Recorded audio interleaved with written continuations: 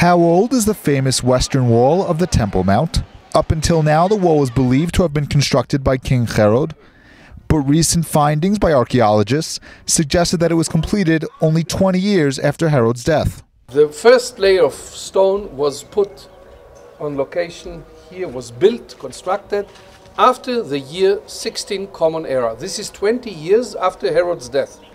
While clearing out an ancient tunnel next to the southern part of the Western Wall over the past year, archaeologists Professor Eli Shokran and Professor Roni Reich found a ritual bath half covered by the Western Wall, and in it coins and pottery dated after Herod's death.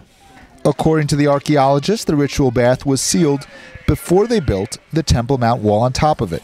And here inside we found the coins and we found the oil lamp that can date the first stone of the Western Wall. They built it 1 year after King Herod. Professor Reich believes that construction of the wall started in the eastern side of the Temple Mount by Herod in 22 BCE, but the western section was only finished at least 38 years later by Herod's descendants.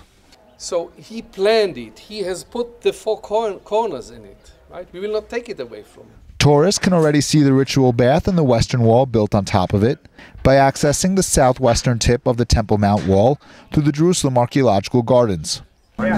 These feelings do not occur frequently, that you add something totally new to your knowledge. I mean, to find 10 coins or 10,000 coins, believe me, doesn't move me a bit. Benjamin Spear reporting for the Jerusalem Post.